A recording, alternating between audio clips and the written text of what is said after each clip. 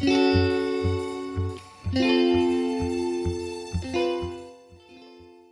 Hollywood Y actually is a community service organization that's been around for close to 100 years.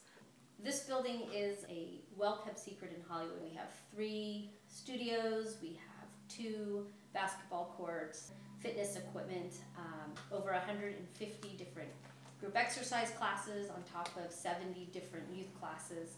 We run a teen center, transitional housing program. A lot of the local elementary schools don't have funding for PE. And so basically we have a partnership with the elementary school where our Y staff goes in and teaches physical education curriculum, but it's funded by local businesses. I definitely feel that local businesses are part of the community. 20 years ago, just outside of here, it was a scary place to be. They want to make it so that people can live, work, play, shop, do everything here, and it's getting there.